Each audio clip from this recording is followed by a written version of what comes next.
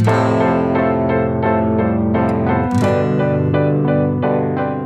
guys, here's how to make a paper pinwheel. First, flatten the end of a straw and hole punch it.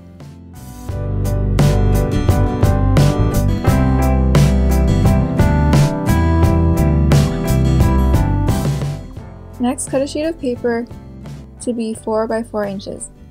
Place your ruler across the opposite corners and mark the middle.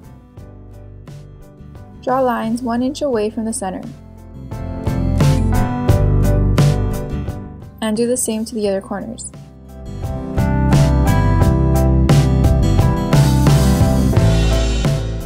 Align the opposite corners and hole punch the center. Make a hole near the end of each corner. Then cut the 4 diagonal lines.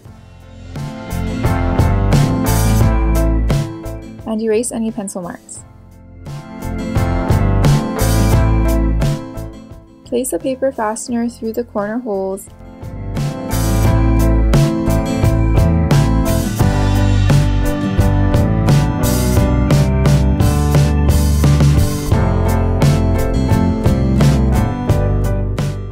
then through the center. Next, add the straw. Create a gap between the paper and straw. Then split the legs of the fastener.